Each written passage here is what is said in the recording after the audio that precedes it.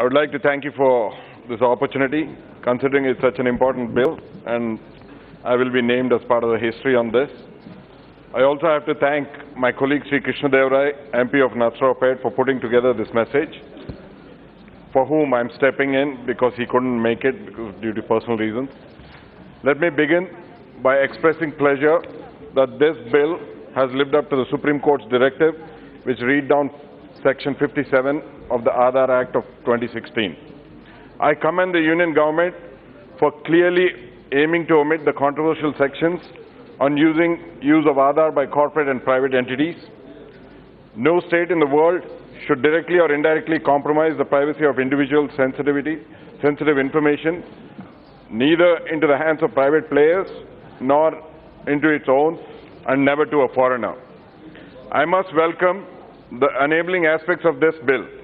It attempts to create much-needed regulatory framework, enforcement capabilities, and penalizing powers for the Unique Identification Authority of India. Layers of encryption are being added to conceal the Aadhaar number and its data sets, which are appreciable. The idea of informed consent and protection of children by their guardians until adulthood are measures of a good public policy. Giving citizens the options to choose their preferred mode of identity verification and opening up the ambit of complaints to them are necessary to democratize the system. The bill stands firm on constitutional grounds as it states that no citizen will be denied services for want of Aadhaar verification. One cannot deny that the bill decentralizes funding by creating the UIDAI fund that will bring self-sustenance for the project in its own right. This is all positive. I'm sure that it is music ears for the Treasury benches. You must be elated to know that someone from the middle order in this August House is painting a rosy picture of this proposed legislation. You're free to think so, but I urge you to lend your ears equally to know the lurking dangers of our times. These days, the big brother tendency of the system itself prevails to haunt our citizens in subtler ways than one can imagine.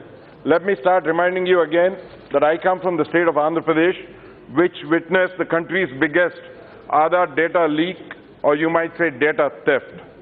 In the year July 2016, the then state government led by the Telugu party conducted the much-hyped Praja Sadarika, or Smart Public Survey. It collected the socio-economic and demographic data of 1.26 crore households in the state, citing that it was for a more effective delivery of welfare systems. Sir, in the name of welfare, the TDP government tricked the people into filling information gaps left behind by Aadhaar. In the government's own words, why don't you reply in your own when you get a chance? You can reply in your own chance. See, nothing going on. You can reply when you get a chance. It collected the socio-economic and demographic. Please be seated, please. Sir, if anything unparliamentary, definitely it will take care of. The government tricked the people into filling information gaps left behind by the Aadhaar. In the government's own words, it possessed 60%. Please try to have the house in order. No. Please try to avoid the allegations against the state governments and all. Please speak on the bill. Please. In it, not knowing the dire consequence of this survey, people started furnishing details of caste, family, community, education, income, livelihood, whether they were beneficiaries of welfare schemes, and what amount they received for the same. The then government took all these details and uploaded them online through a eKYC-based verification system linked to Aadhaar. What then followed were a series of data leaks, or what you might say data theft, that exposed these details to the entire world. In 2018, the AP Housing Corporation website has disclosed personal information and bank details of about 1,34,000 people to several private agencies. Again, in June 2018, the AP state government portal www.ap.gov.in itself hosted Aadhaar-linked details of 4.5 crore residents living in the state. These details were directly taken from the Smart Survey Pulse survey data mentioned earlier.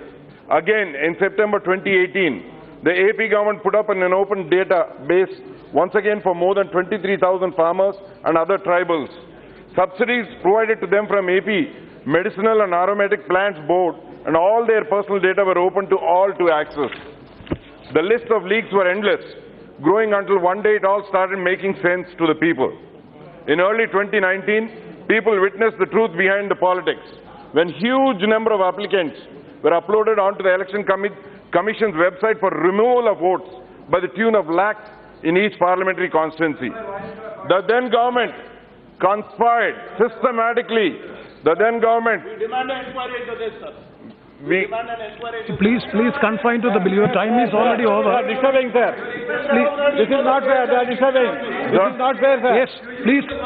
Sir, can I finish my... Yeah, please This be is my seated. turn. This is my turn. Please be seated. Please. Kindly face the music, sir. No. Your time is already over. Please conclude. No, I'm just repeating what happened. Everybody knows it's open to the No. whole world. You cannot make any specific allegation. You can very well speak on the bill and your They experience. systematically using government servants, paid workers and party cadre to conduct a public survey, all to ensure that the voters profile them and manage the election process in the state. The private company DataGrid poured life into illegal project by creating a Seva Mitra mobile application which was accessible to each and every ground cadre of the party up to the booth level and beyond.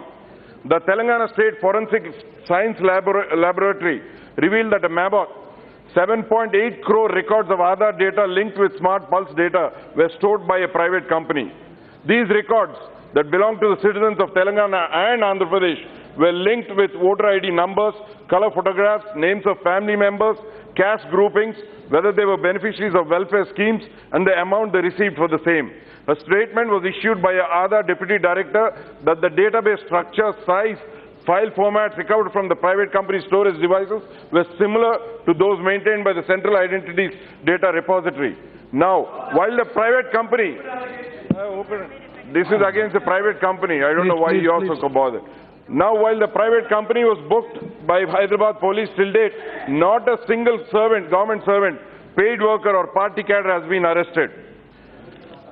The TDP party was even prepared on the legal front.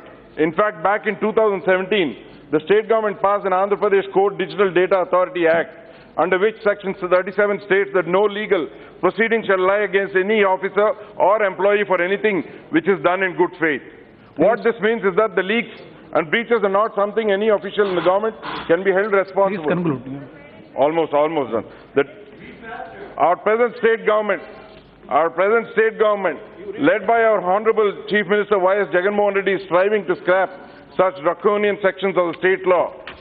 Under his leadership, we are prepared to ground door deliveries of welfare schemes. We are establishing gram secretariats in each village. Any eligible person can approach village secretariat and his request will be processed in 48 hours. I request the union government look into this model and for other states as well. With regard to this bill, no doubt it bars private entities from using Aadhaar-based information. But there is no clarity on norms and penalties when officials within the government themselves leak the information to private entities or open source web source. Please conclude, please. In case we all saw that if an incumbent government has strong will to indirectly pursue illegal means to an end, they can go ahead and execute it. Except today, what happened is exposed clearly. Yes. When such obvious blunders are committed by a government, yes, please it is conclude, unclear. please. I have to call the other speaker. Almost done. Yeah, please. Almost done. Yep. The bill... If you want to conclude by one or two sentences, please. Yeah. I notice this bill provides... Last sentence. Finally, I would like to suggest the union government to incentivize independent security agencies research to report data weaknesses for monetary rewards and domain recognition. A lot of countries, to strengthen their cyber defense, is successfully implementing this. Sir, I would like to conclude by offering full support for this bill and amendments made in it. Our suggestions, rather than reacting to the situation... Thank you. For more latest exclusive updates, please subscribe to Real Media News, Entertainment, exclusive. Thank you.